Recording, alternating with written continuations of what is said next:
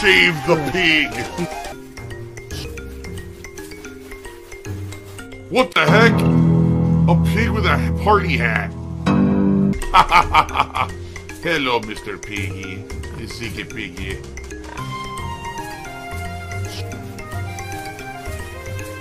Save the pig, the game.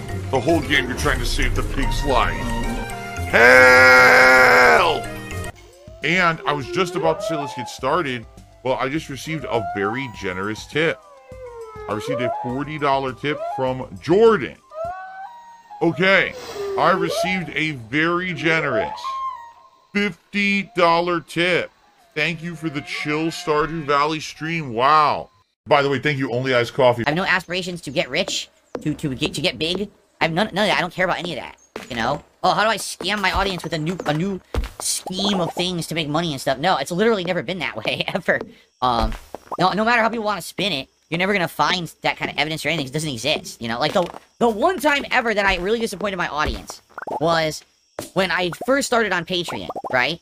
And I said I was interested in rebooting Project 7, right? And then it fell apart. Like, the idea fell apart. People weren't really that interested in it to begin with.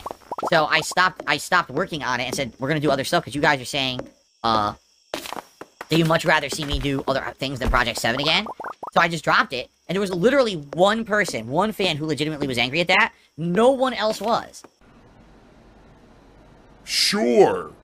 So that one person complained, we had it out, we talked a little bit, and after a while they decided to leave my community for a while because they were so upset that I didn't doing Project 7.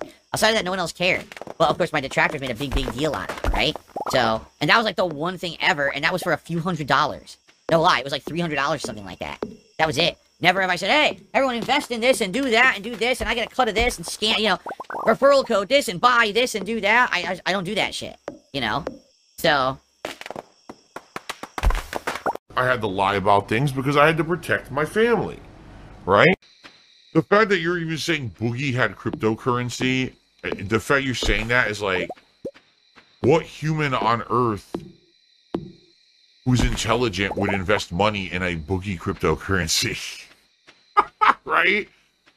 So now to unwind from the stressful Street Fighter and do this tonight was absolutely perfect. It hit the spot, as they say, right? Okay. So guys, thank you all. Next time around, big rainstorm, and we'll see how we handle that. But in the meantime, be safe, have fun, and peace out. See you guys later. Here we go, here we go. Let's get some pulls. Come on.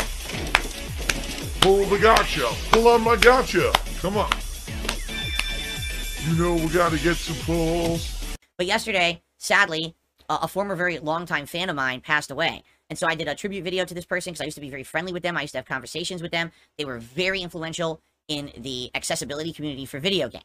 So I made a 5-minute demonetized, well, not demonetized, unmonetized, separate tribute video on this channel for that person. Now, why did I do that? Because I've now been around for a long time, and I know that if you're going to do something like that, you absolutely make sure that it's not part of monetized content, right? If I'm going to do a tribute video to someone, no one should be making money or getting clicks and stuff based on that. It should just be a heartfelt tribute just for the sake of doing it, because it's the right thing to do, right? I want to leave a remembrance of this person because they were special to me. And I think they were special people, a special person to a lot of people, and he deserves to be immortalized in a way by having someone talk about them in that way. So I made this video outside of my stream, outside of any other content, and I purposefully made it that was what I had to say, and I didn't talk about it all day long on purpose, because I didn't want any monetization of any content regarding that, right? That's why I did it that way, okay? I uploaded the video before I even streamed yesterday, completely unmonetized, all right? And I went about my way during the day. That's the definition of a drama queen, seriously. And of course, again, like I said, there's nothing going on with me drama-wise at all. So what happens? Literally those unhinged, insane, greedy, insanely immoral people made lies up about it, saying that I monetized the video. Once again, I'm trying to make money off of the deceased and all of that. Literally zero realm of reality. Never happened. But they all said it in insanely lying, defamatory videos. What they don't realize is they could outright be fucking sued for it right now, because it's 100% factually wrong. There's a difference between taking something that kind of happened on a stream and exaggerating it to make drama content, to make money on YouTube, or outright lying about someone because you want to make a buck. That's illegal. In no realm of reality can you do that, okay? Oh my god, he's drinking wheelchair donations. Yeah, so the video's been demonetized, and it's funny because people leave in comments, why is this monetized? All you have to do is look at the video. There's no ads on it. It's not a monetized video. Like, what are you talking about, right? So here's the best part about it. So since it's not monetized, what happens is some people actually started calling it out and saying, wait a minute, it's not monetized. You outright made videos saying it was monetized when it's not. That's a lie. That could get you in trouble on YouTube. That could get you sued. What do you think you're doing? So guess what they did? They changed the narrative. Oh, well, what about super thanks? So it's monetized. What? Super thanks. You mean a feature that anyone who's partnered on YouTube has and is channel-wide and you can't turn off on videos? What the fuck are you talking about? So you see what I mean? When the narrative gets pushed back to them, like, what are you talking about? You're completely dishonest scumbags. They then change the narrative to try to save face when in reality the narrative never existed to begin with, right? So, but this is what I mean. This is what they do when there's nothing going on. Because this year has been very good. There's been no drama. I've avoided, there was going to be drama, trust me. Like I said, that documentary that I almost was involved in, and I completely dodged that bullet and decided, you know, with, you know, a lot of good feedback from everyone, you know, from my family members, from you guys, everyone said, don't do it. And I said, you know what? That was a great choice. I got out of that, stopped it from happening, and here we are, and it's just been me making content all year. No drama. Man, they're trying. Let me tell you. And every day people come on my streams, oh, what about the review tech drama? Key logging, blah, blah, blah. What about, you know, Boogie and his cryptocurrency scams and shit? I don't care. Why would I care about any of that? If anything, I'm actually legitimately looking forward to this June the King documentary that's going to come out about me in August.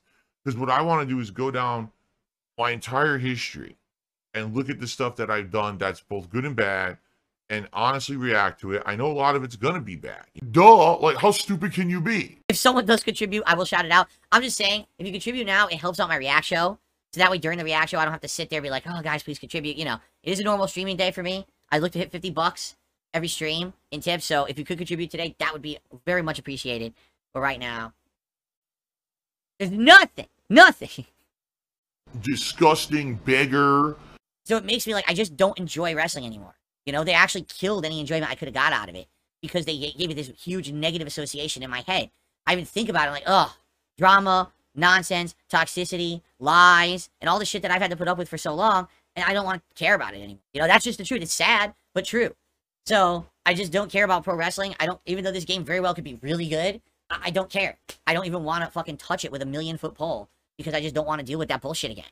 I'm already done talking about it. I'm past it. I don't want to go back there, so I don't want to even fucking bring it up in order to have more morons get stirring it up again about the nonsense. Okay? Use the link in the description if you want to check it out on YouTube. And that's it. Okay. Well, I mean, I'll be honest, they didn't really answer the question, did they? I thought they didn't really answer the question of why do gay people sound like that at all. You know, I guess the best answer would be, yeah, because it differentiates yourself from straight people if you want people to know in a social circle that you're gay.